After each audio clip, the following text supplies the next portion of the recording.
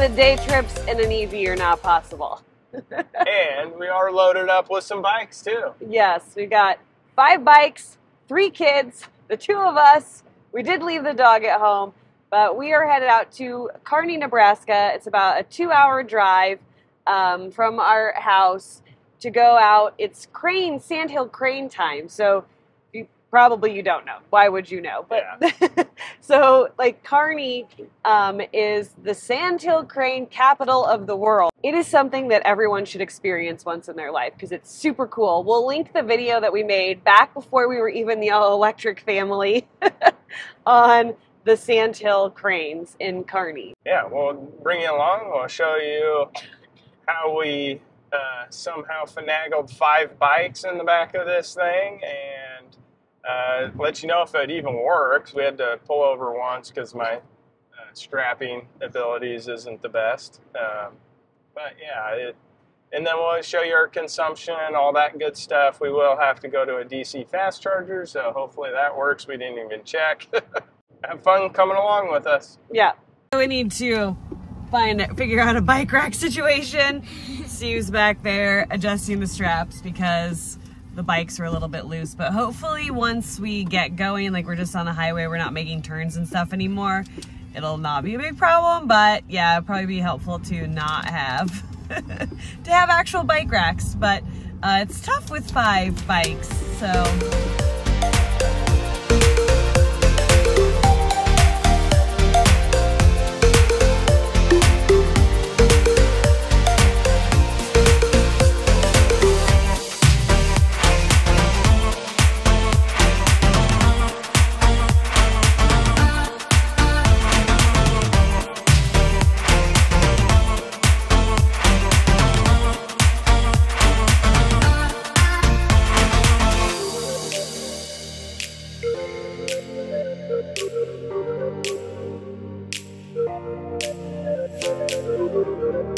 We arrived at the Electrify America in Grand Island, Nebraska with about 40% left, but we needed to take a restroom break, so we decided to charge here. There was a Mustang Mach-E and Volkswagen ID4 charging at the station as well. We got our charge up and going right away in our Rivian R1T. The Mach-E and ID4 both had to try a couple of times just to get their chargers working, but we were happy to report that the Mach-E was able to charge on Station 4, which was down all summer, but it looks like they were able to get it fixed over the course of the winter. They also added the new Electrify America branded stickers to this station since the last time we visited. So how do you know it's wintertime, or been wintertime in the all-electric family? Hasn't been on any road trips, when we forget to get stats for you, when we just are fumbling around with everything. Yeah, and the chargers are fuller, and so people want to talk, but we did get a drone shot, so hopefully it actually worked. Yeah, we'll see if it works. Yeah, if there's no drone shot in this video, you'll know that we've forgotten how to do everything. But yeah, we love that the chargers are getting to be more full, just to see more vehicles out there and all of that stuff. But it makes it difficult for us to shoot video while we're there because everybody's talking to each other and asking questions and helping each other out, which is great. And we love that about the EV community, but it makes for bad videoing. So yeah, and we meant to just have that a quick stop, and so I think we got to remember that no stop is going to be a quick stop. No stop's going to be a quick stop. And we have a new, we are trying to now beat snow because, you know, spring in the Midwest. Nice, beautiful day, warm day, and then we start getting notifications on our phone that there's a winter weather advisory for tonight. So we got to beat the snow back home. We got up to 69%. We started at 40. At the last charger, so yeah, we'll go ahead and put all the stats up with question marks because we don't know what they were. It was $4 and some odd cents. It was like 45 kilowatt hours delivered, I think. We'll get back in the swing of it. We will. It's just all winter long. We don't do this. And we lost 2 kids. We left them at the gas station. No.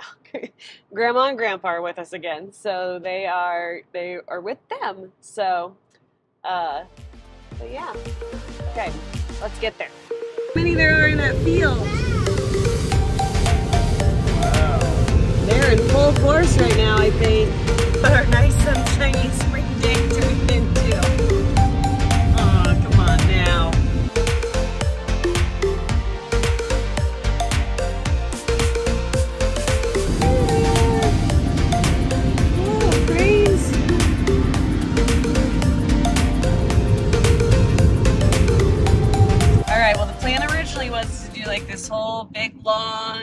the full bike ride.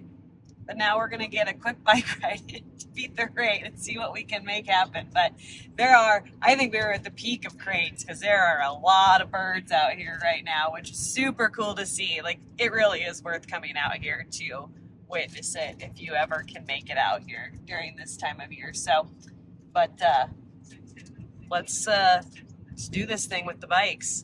Well, we made it. It's not raining yet, so we're going to get these bikes out as quick as we can and give them a go. So I'm going to help Steve get all the bikes down, and we're going to hit the trail.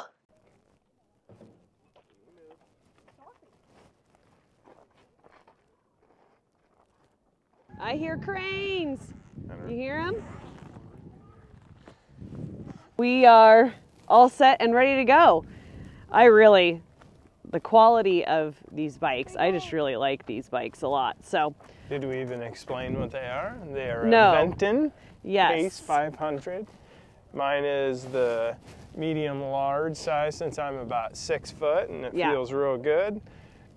Katie's is the small medium. Yep, because I'm 5'3". Yep.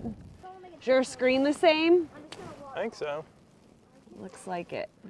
These are for your levels for assist. You have speeds. This is the throttle. They've added turn signals onto the new Pace. So Steve will get a video of it from behind me here. But yeah, they've added on the turn signals on the new version. And then they have an app that you can log into. And it'll show you how far you've gone, your battery, all that stuff. So then you can like turn on your lights. You can see how far you've gone, that sort of thing, your average speed, all that. It's pretty cool that you can have that connected to it. You can have it track how far you're going. Just pretty cool what it can all do. Tells you your elevation, all that. All right, so we're ready to give these bikes a go. So I am on the new Pace 500.3. So they've added a torque sensor and turn signals and just given it a few little upgrades to just take it to that next level. It is beautiful. I got to ride it just a little bit and you barely even know it's an electric bike. Like, that's the cool thing about it. It just eases into it. So. Yep. Steve is on the 500.2, the Pace 500.2 from Aventon. So, but yeah, let's get going.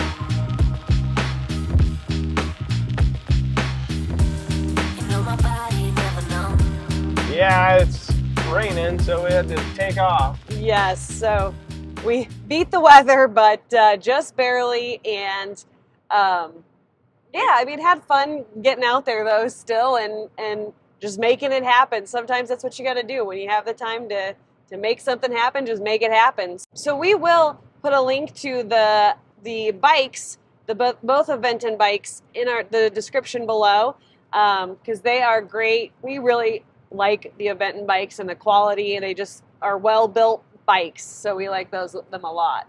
So we're gonna go stop in York because there is a charge point, and there's a restaurant there, which is a place we've never visited before, which is rare along the I-80 corridor. So we figure we'll go give it a shot since it's a charger that we've never been to before. So we'll maybe check in after we go there.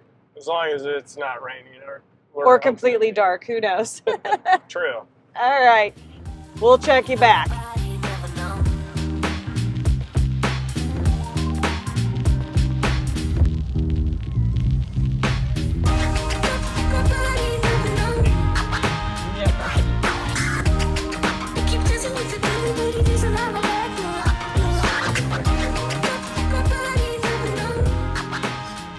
Are we on one? Are we on one? One. I'll stay in here where it's warm while you plug in the car. You see when you start the charger through the Rivian app, it opens the charge port door? Oh. Fancy.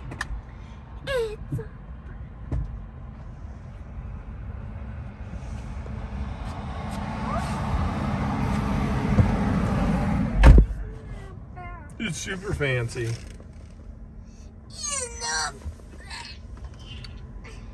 I gonna get us copyrighted?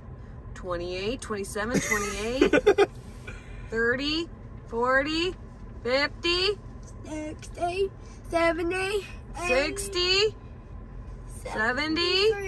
73.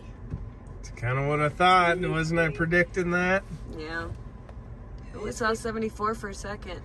Well, as the pack voltage goes up, I bet it goes up. But let's go get something to eat. Okay, let's do it. Thanks for watching. Be sure to hit that subscribe button for more electric adventures. We'll see you in the next video.